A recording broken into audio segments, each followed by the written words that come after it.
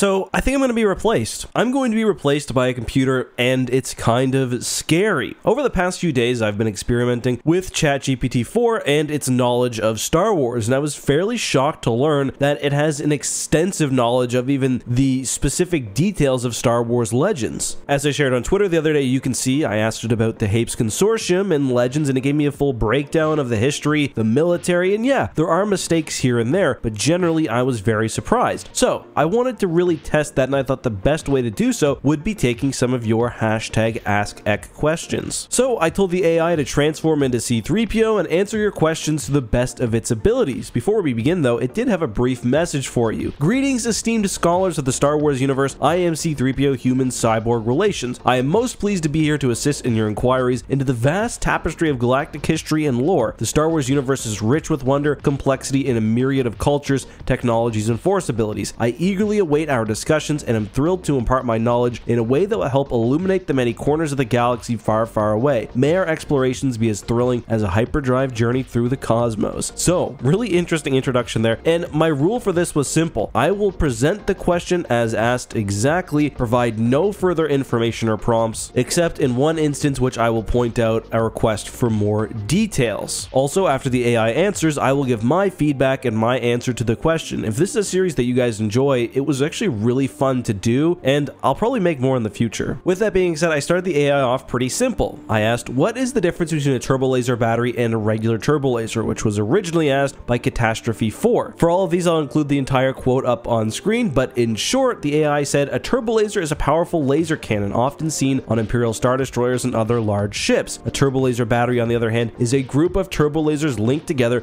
to provide a more powerful and concentrated burst of fire. In essence, the difference lies in the quantity of turbo lasers. A single turbo laser, while powerful, can be outmatched by a turbo laser battery, which can deliver a more potent and concentrated barrage of enemies. It then included a quote from the New Essential Guide to Weapons and Technology. I asked for specifically which page that quote is on, which is something the AI is often happy to give you, but it didn't in this case, and I noticed that often the AI mixes up quotes and attributes things that it thinks are correct as a quotation from a specific book. I didn't see that quote in the New Essential Guide to Weapons and Technology, but it is mostly correct, just something to keep in mind. The next question was a lot more interesting because it asked the AI to discover and apply knowledge. It said, why did Palpatine or the Empire never try to use Centerpoint Station? It explained Centerpoint Station's capabilities, its history, even that it features most prominently in the Corellian trilogy, then explains that although Palpatine was a Force user, that he may not have had the ability to understand or use it as the Solo children did, and also that he enjoyed the straightforward terror of the Death Star. I agree with all of that, and I was going to include that he also liked the fear aspect of the Death Star, but the AI also noted that at the end. So this is a very well written, comprehensive, but also precise answer. The next question is one that I've gotten a few times, and it's about clone trooper battalions and management, the different clones implied by the number of divisions, and I also really like the answer here. It points out that the 327th Corps is commanded by Bly and Aayla Secura, and explains that the naming could simply be because the Grand Army of the Republic may not name things in a totally linear fashion, and I can see that. The 327th Star Corps may not be literally the 327th, it could be, for example, in the 3rd sector, the 2nd group, and the 7th, whatever, just an example. It also correctly points out that honestly, it's just an inconsistency, then gives other reasons for why there could be more clones than we think. What I like is the very ending though. As a protocol droid, I must remind you that much of the Star Wars universe is shrouded in the fog of war, with different sources and accounts providing different perspectives on the galaxy's events. This could be one instance where different sources have provided slightly contradictory information. Just a great answer. The only thing I would have liked to mention is the scene in the Clone Wars where they do order more troops, though we get similar mentions by the AI. Next up, it was asked about the difference between different starship classifications, specifically a light cruiser and a frigate. It explains what a frigate is, its specific role, compares that to a light cruiser, and explains that there's also some crossover in naming convention and starship classification. Gives the good example of a Carrack, which is technically a light cruiser, but could also be considered a frigate in some contexts. A heavy cruiser is simply the next class up of ship, and yeah, a good answer. The next one is about the difference between Anzellans and Ugnaughts, specifically which is the better droid smith, and this was a really boring one as well, and I will note that the AI was missing some information here. Its data is only as accurate as 2021, so it didn't have the Anzellans from Mando Season Season 3, for example, nor, now that I think about it, the Ugnaughts as well, so its answer was, it basically comes down to the individual,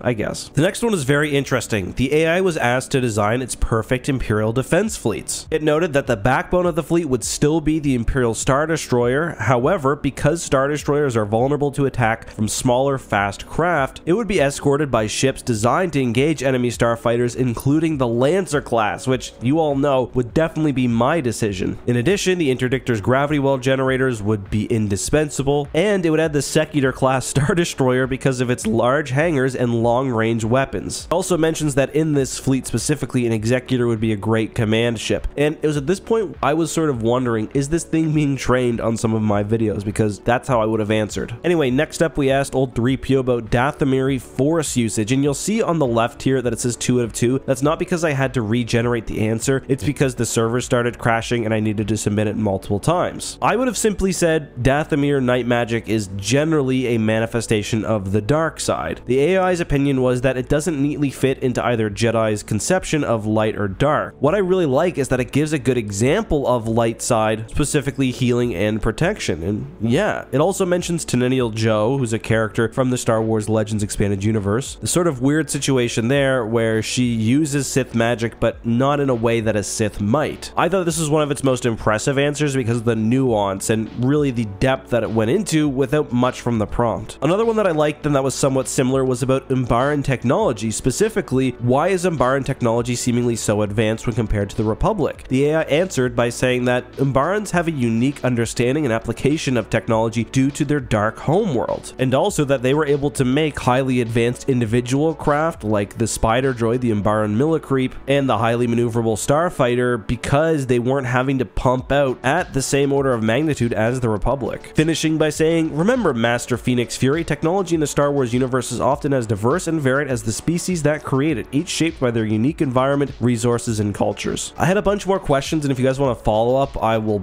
do those and also add more, but just end this one with a couple final ones. I asked about the difference between concussion missiles and proton torpedoes. It gave a perfect example for this. Proton torpedoes are high-yield weapons meant for taking down large targets, while concussion missiles are typically smaller and faster than proton torpedoes and used for precision strikes against smaller targets. The choice between using a proton torpedo or a concussion missile often depends on the specifics of the target and the tactical situation. Proton torpedoes might be preferred for their raw power, while concussion missiles might be chosen for their speed and precision against smaller targets. And again, that's a perfect, really excellent answer. And with that, I said goodbye to 3PO and gave him the chance to say goodbye to all of you. He said, "Dear Masters, I must express my deepest gratitude for the excellent questions and your unquenchable curiosity about the Star Wars universe. It's been an absolute pleasure to assist in your exploration of the galaxy's diverse cultures, complex technologies, and the mysteries of the Force. As we part ways, I hope that our discussions have enriched your understanding and appreciation for this remarkable universe. I am C-3PO, Human Cyborg Relations signing off. May the Force be with you always. #AskEck.